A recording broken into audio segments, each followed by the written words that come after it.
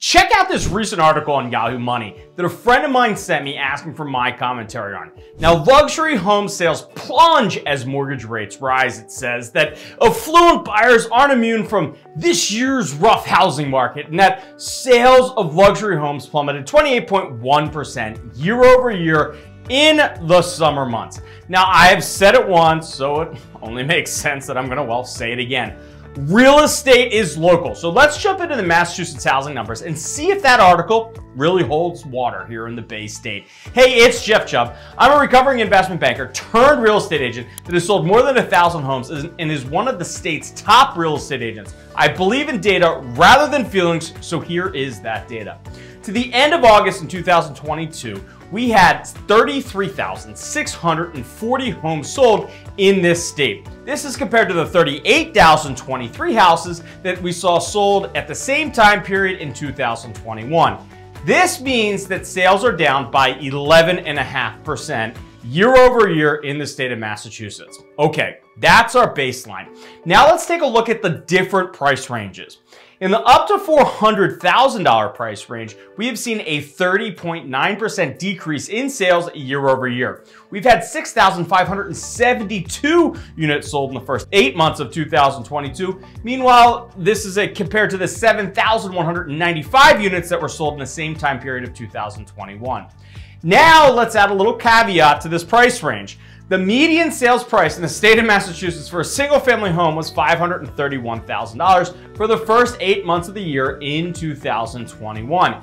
This is compared to the median of $585,000 in the same time period of 2022. So for those keeping track at home, that is a 10.1% increase in the median sales price. Now, my thought process in putting a caveat on this price range is that quite a few houses are literally appreciating their way out of that lowest price band in our state. In other words, there just simply are not as many houses to sell under the $400,000 price range. In the $400,000 to $600,000 price range, we had 12,075 single-family homes sell in 2021, and this is compared to the 10,200 houses that sold in the same time period of 2022. So that's a 15.5% decrease in the amount of homes that were sold in this price range. I know, this isn't the luxury segment they said in the article, but we're gonna get there. And I think seeing the data laid out like this really shows why you need to look at local data and not read a rag of some publishing that is just looking to use scare tactics to get more and more bait clicks. In the $600,000 to $800,000 price range, the amount of home sales are actually up, slightly, but they're up. Through August of 2021, we had 7,252 single-family houses sell here in Massachusetts. This is compared to 7,264 units in the same time period of 2022. It's an additional 12 units sold for an increase of a whopping 0.17%. Hey, we'll take any good news we can get, right? We saw a 2.19% increase in the $800,000 to $100,000 to $1 million price segment. We had 3,418 houses sell through August of 2021 versus the 3,493 houses that sold in August of 2022. I think it's safe to say that over $1 million, it's the luxury segment, no? So if this article is correct and stands any basis of not being complete trash, then this is where the ceiling will fall and we should see huge sales decreases, right?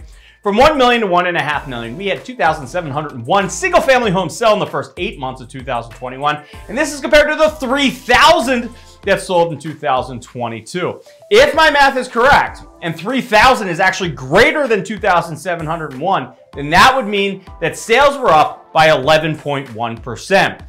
That price range must just be an outlier, right? Because that article would never lie to us. In the $1.5 million to $2 million price range, we had 1,147 single-family houses sell in the first 8 months of 2021, compared to the 1,257 houses sold in the same time period of 2022 for a 9.6% increase in sales. In the $2 to $3 million price range, we saw a 25.9% increase in sales as there were 675 homes sold in 2021 versus the 850 houses sold in the first 8 months of 2022. Then there's that $3 million plus price range where we had 355 single-family houses sell in the first 8 months of 2021 versus the 391 homes sold in the same time period of 2022. Now, if we just look at the $1 million or more price ranges, then that means we saw a 12.7% increase in the amount of sales activity in the first 8 months of 2022. This is compared to the panic porn, if you will, of the Yahoo article, where they're saying there has been a 28.1% decline in luxury sales. Wait, but Jeff, the article specifically said in the summer months. You're comparing it to the entire year, you say. Sure, let's just do a snapshot of June, July, and August and take a look at the data there. And by the way, don't be that guy, hit subscribe. In the $0 to $400,000 price range, we saw a 30% decline in sales. Just like in above, I believe we need to put a caveat on that one. In the $400,000 to $600,000 price range, we saw a 15.5% decline in the amount of sales year over year. This was the exact number that we saw when looking at the entire year. In the $600,000 to $800,000 price range, we saw a 3.9% decline in the amount of sales for June, July, and August. This is compared to the 0.17% increase that we actually saw when looking at the entire year. So yes, I think we can truly say that this price range has seen an effect from what is most likely an increase in interest rates, but not for the reason that most would think, and I'm going to talk about my theory in a couple moments. In the $800,000 to $1 million price segment, we saw a decrease in sales activity of 0.1% for June, July, and August year over year. This is compared to the 2.2% increase in activity that we saw when looking at the entire year. So yes, there is a minor decline in sales activity in this price range as well. But how about those luxury segments like they said in the article? They must be falling by a lot here in Massachusetts, right? In the $1 million to $1.5 million price range, we've seen a 10.7% increase year over year in June, July, and August when you compare to the 1,400 homes that sold in 2021 to the 1,550 houses sold in the first 8 months of 2022. The $1.5 to $2 million price range saw a 7.7% increase in sales activity with 644 units sold in 2022 versus the 598 in 2021. Meanwhile, the $2 to $3 million price range saw an increase of sales activity of 23.3% in the summer months of 2022 versus 2021. And in the $3 million plus price range, we saw an increase of 18.3% year over year, with 181 units selling in June, July, and August of 2022 versus the 153 that sold in the same time period of 2021. As for the entire luxury segment of $1 million plus in June, July, and August, home sales activity was up 12.2% here in the state of Massachusetts.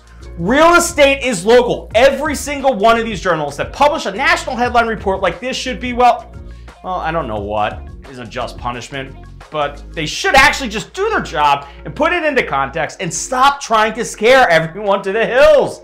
Yes, in many markets throughout the US, we are seeing a down market on pricing as well as sales activity. Many of these markets had a lot of institutional buyers. For example, 32% of all single-family homes sold in 2021 in Atlanta, Georgia was an institutional buyer that bought that house. What is an institutional buyer? Think of BlackRock, right? And these guys, they've just stopped buying. So just right there, that is 32% of all buyers just walking away and disappearing overnight in that market.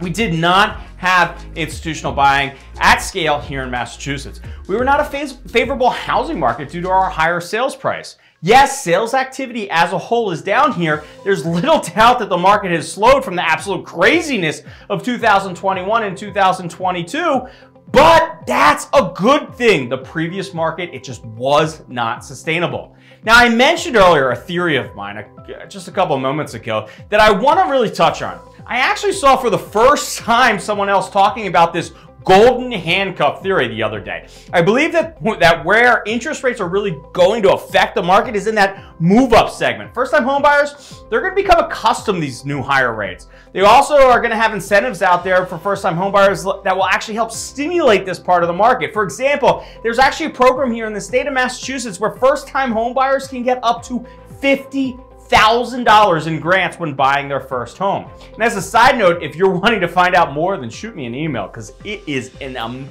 incredible program. The move-up buyers are locked into low interest rates, and I really think it's going to take a lot to get them to move. Either they're like really busting out of the seams and just need more space, or maybe they're moving from the city to a suburb. But for the people already established, many are going to look at that 3% interest rate and say, it's not worth it. In my mind, because of this golden handcuff, you're going to see a lot of decreased sales in that $600,000 to $1 million price range. And this will then begin to affect the $1 million to $1.5 million price ranges. I believe this middle market freeze will ultimately cause stagflation in the state of Massachusetts, where you're just going to see home prices go sideways for a while. And for the record, sideways, it's a lot better than going down. Plus, even if the asset value price isn't going up, the house, it's still working hard for you through a decrease in your taxes by being able to write off interest and property taxes. Plus, the kind of built-in savings account of paying down your mortgage a little bit each month and creating more equity, as well as, well, stability that owning a house provides you. Then there's the opportunity cost. You lose 100% of your rent payment as there's no chance of appreciation and you can't write off anything. So there you have it. To date, the Massachusetts luxury market is not crashing. Stop paying attention to the national headlines and stick to the local ones. And to be clear, I'm not saying that the sales numbers in Massachusetts are not going to decline. Heck, as of now, when we look at all price ranges, we're seeing just that. I even said it moments ago that because of the golden handcuffs, it's my opinion that the slowdown, it's going to continue to spread. It's my belief that in the years ahead, there's going to be less sales. But keep in mind that less sales do not necessarily mean prices are going to double. You need a big swing in inventory to make sales prices go down. And the video above and the one at the end of the screen breaks down all the stats on whether there will be a housing crash here in Massachusetts. And if you haven't watched it, then you should. Now, my friend Tyler may have just gotten a lot more than he bargained for when he sent me the text with this article, but I figured if he had that question, then you might as well. If you're interested in the Massachusetts real estate market and would like to get weekly video updates, then be sure to hit that like and subscribe button. Each week, I dig into the data and go over Massachusetts real estate trends as they are happening. Do you have any comments or questions on this current market data? Then throw them in the comments section below. I thank you for taking the time to watch this video, so I always take the time in answering all of your questions and comments. And are you looking to buy or sell a house here in Massachusetts? If so, then I would just love to chat with you about your real estate goals and see if it makes sense to work with one another. As a heads up, I do not work with everyone and do limit the amount of people that I can work with at once. So if I can't help, then I can promise you that I will point you in the right direction. And can you just do me a huge favor? Can you please share this video with anyone that you know that's thinking about making a move in Massachusetts? Whether it's buying or selling, an educated person, they're a powerful person. Oh yeah, and don't be that guy. Hit subscribe. Until next time.